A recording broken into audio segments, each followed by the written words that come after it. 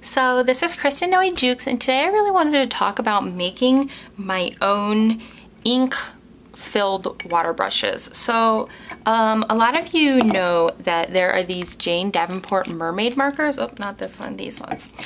And you can get these at Michael's, and you can use a 40% off coupon, or actually right now there's a 50% off coupon, but oh my camera to focus on this. Okay, and right now there's a 50% off coupon. So this set I think is around $42, and even with a 50% off coupon, it's $20. So, you know, buying it with the coupon is the best bet you can go. But if you don't feel like you can lay down that much money or you want different colors, there's actually been a way that I've been making pretty much these, you know, for years. So when I went to art school, I did a lot of mixed media work and I did a lot of traditional work, and I really liked colored inks. And I also really love these water brushes. Like, you would buy, you know, this would be an empty one, and you would put water in it and then you use it with a travel watercolor pan. And I first came across these when I took a visual journalism class in art school, and we would go out on location and we would paint in different places in our sketchbooks, and then we would, you know, we could watercolor, we could do pen, whatever, you know, with these little brushes. And I was like, wait, if I can do this and use this, then I can make my own brush pens, because, you know, you can get brush pens that I guess are like this. And then when I was in college, actually, I used to use these a lot too. And this is, I don't know exactly this brand, but I know that Pentel makes these, and they're called a Pentel color brush, I think. And, you know, they always had colored ones too, but I always liked different inks, and so I would fill them up and make my own. So these are the Mermaid markers, but you know, if you don't feel like you can afford them, or you don't feel like, you know, these are the colors that you want and you want specific ones, or if you already have a bunch of ink, and I'll talk about what kind of inks I like to use in this as well, then you can make your own. So I put these aside. These are the ones that I have currently. So I made tons of these in the past, but these are all, what I tend to do is when I use a water brush to a point where I feel like the bristles are getting kind of gross, or the bristles aren't white anymore, then I kind of repurpose it into one of these, because I feel like the ink makes this flow a lot better. You don't have to worry about, you know, maybe you have some ink, like some old watercolor on the blank brush, and you don't want to contaminate your other watercolors. So that's when I take and I put inks and liquid watercolors in them. So these are all the colors that I currently have. So I have a bunch of turquoise, a bunch of reds and pinks, and you know, I have some orange and gray, and I really like these. And these ones are filled with a mixture of different fountain pen inks, and then Ecoline watercolors, and then Dr. P.H. Martin's Radiant Concentrated watercolors. So that's what these are, and these are the swatches for these ones that I have currently. And this is a mixture, I can zoom in, mixture of different fountain pen inks mostly, and then the P.H. Martins. But today I'm going to show you how I fill them, and with some Ecoline watercolors, because there's a color that I really do want, and I'm going to do it in this one, and I will show you how I do it.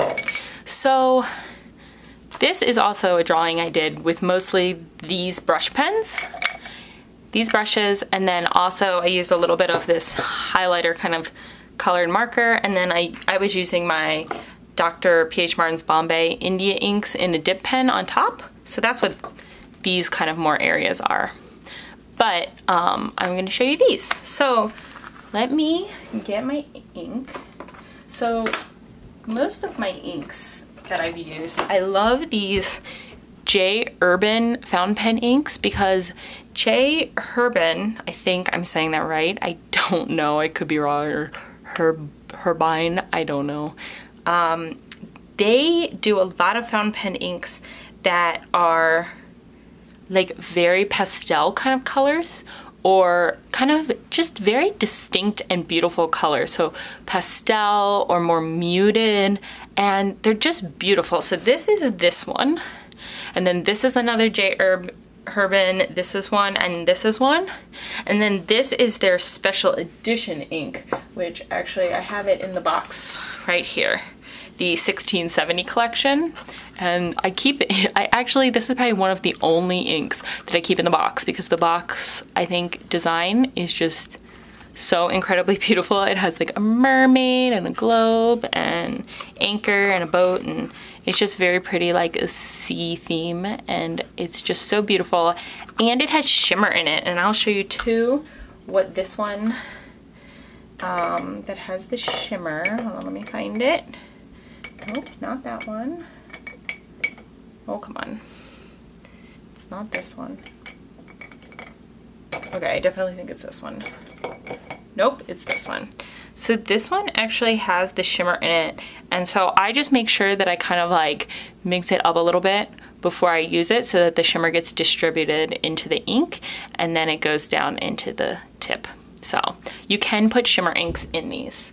The only inks that I don't recommend that you put, so these are all kind of dye-based inks that I use, and dye-based watercolors. I don't know that I would use pigment-based inks. Like, I wouldn't use inks like these because I think they will clog up and kind of dry on your brushes. I've put some pigment-based inks like this in black in them before, and they've been okay, but I feel like they kind of make the brushes crusty a little bit. So if you want to keep your brushes kind of nice and the things fluid, I would stick to dye-based inks only. So definitely fountain pen inks, but fountain pen inks are very expensive.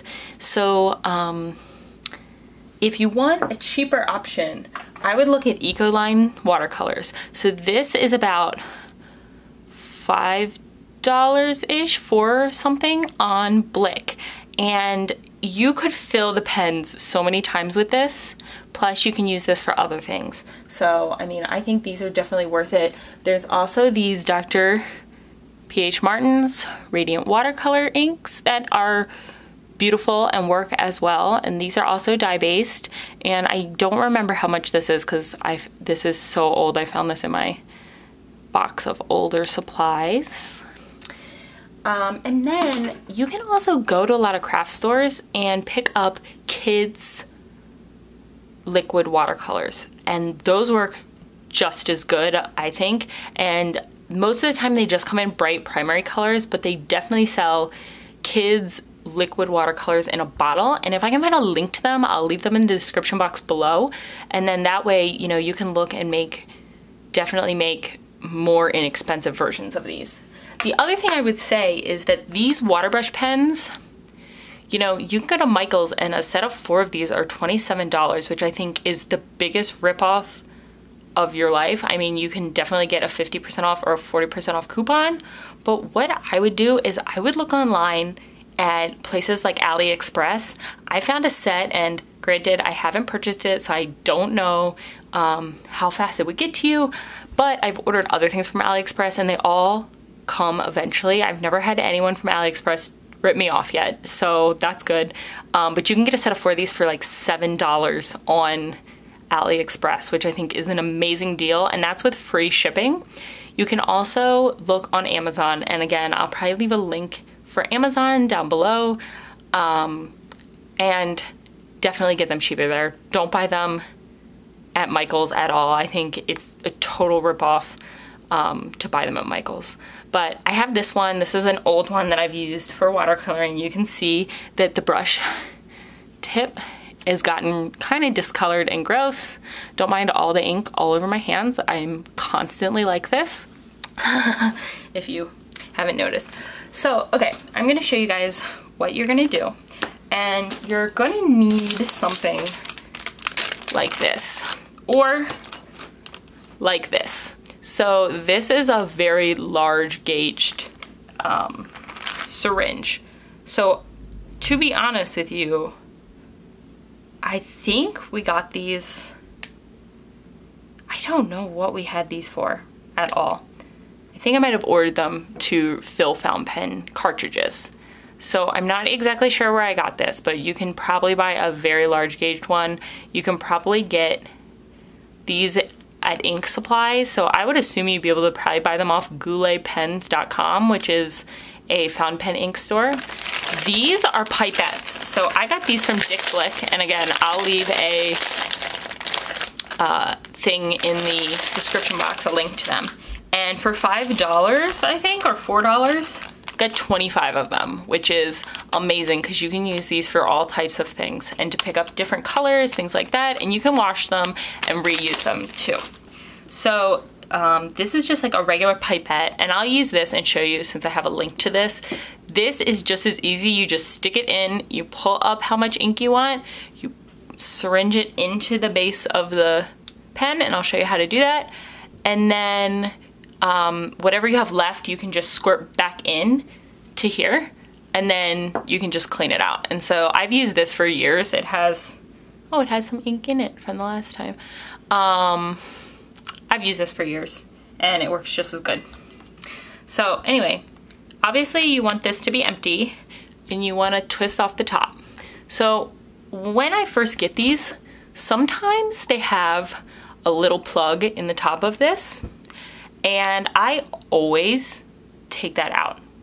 Now, if the little plug in the top has a little hole in it that is big enough for your pipette or your syringe to fit in, then I would just keep it in. If it doesn't have a hole, or if the hole is too small, I would just take it out and don't replace it in, because I feel like sometimes it's very hard to squeeze and get paint out of these, or the dye-based ink out of these, to, you know, to feed into the tip.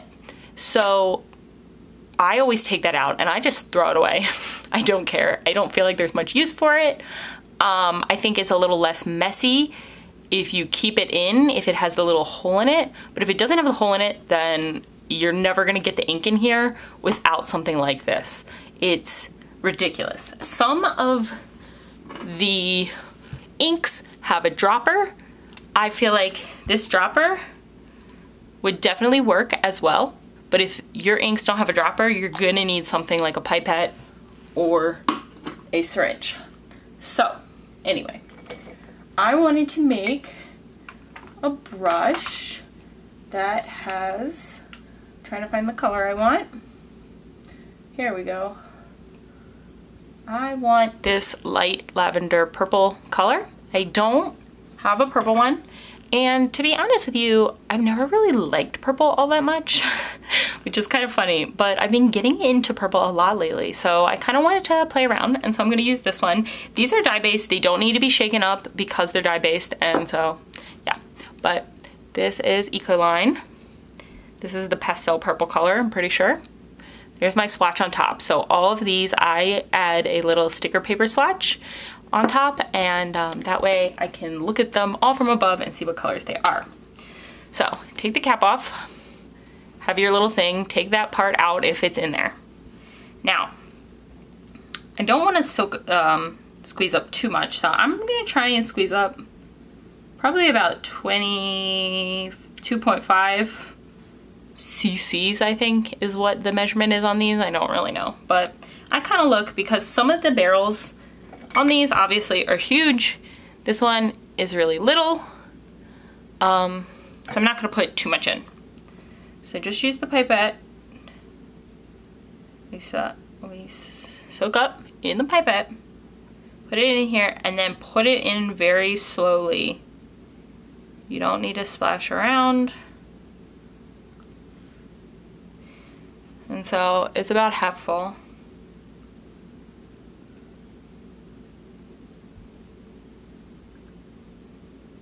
Doesn't have to go all the way to the top. To be honest, I would make sure it doesn't go all the way to the top. And the way to clean this is to just have your bucket of water and kind of just flush it out a couple times and then lay it to dry. And then it's clean. So I'll close the cap.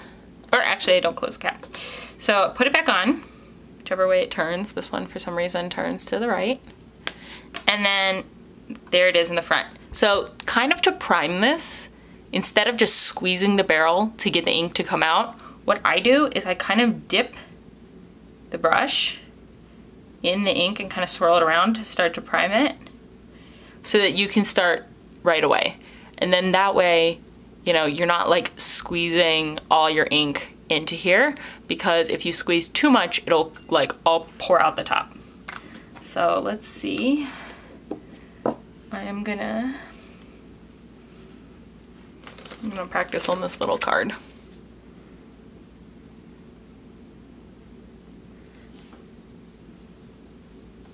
That's a nice purple.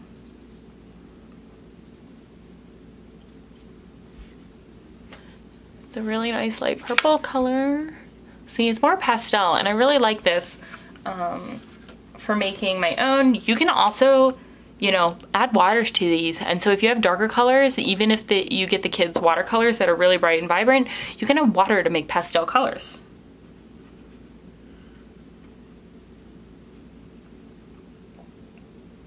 Whoop. See, that was me squeezing a little too hard, and it popped a giant pop out of that. I'm gonna take a little bit off.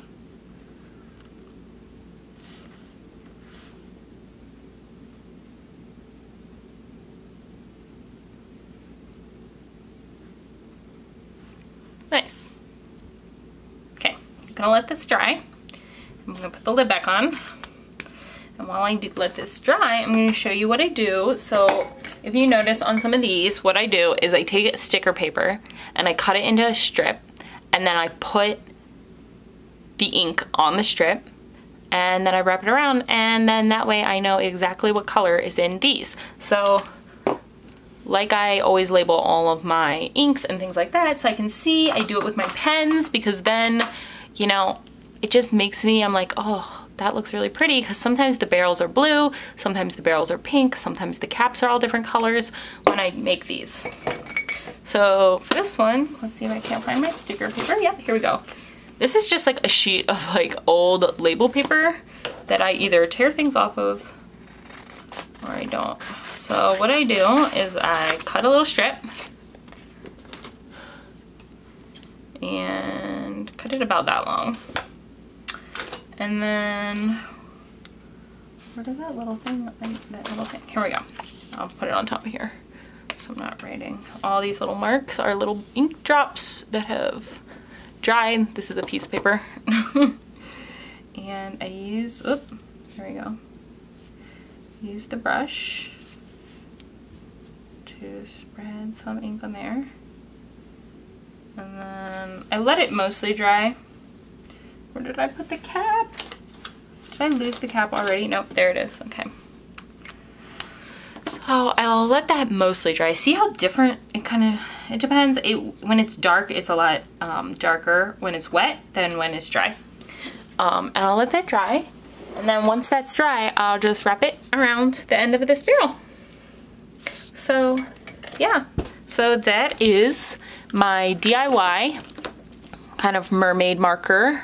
I guess that would be, you know, what these names are. They're mermaid markers that I've always just called these my, you know, colored ink brush pens. Made with the water brushes. And you know, there's a lot of different water brushes on the markets with different tips.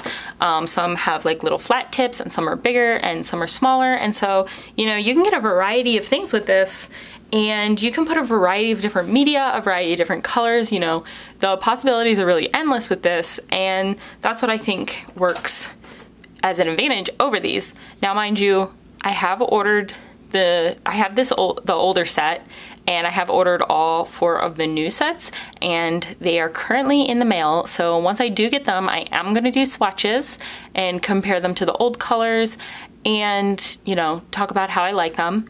I've also ordered, there is a set of kind of dupes of these from Paper Chase in the UK that I have ordered a set of, and it comes in a roll, like a little fake leather pen roll, and it is very, very cheap compared to these. And so I'm definitely gonna compare the quality and compare the ink and just the brushes in general. They almost look exactly the same as these, except for they don't have a sticker. They are different colors though, so we'll talk about that. But for now, here is my DIY mermaid marker tutorial, and I've been making these for years and I love them, and I love them for sketching kind of on the go. And they're just like regular brush pens, only they're colored, and you can make them in many, many different colors. So I hope you enjoyed this, and if you liked it, I would love if you would subscribe and like my video. So thank you very much, and I'll see you next time.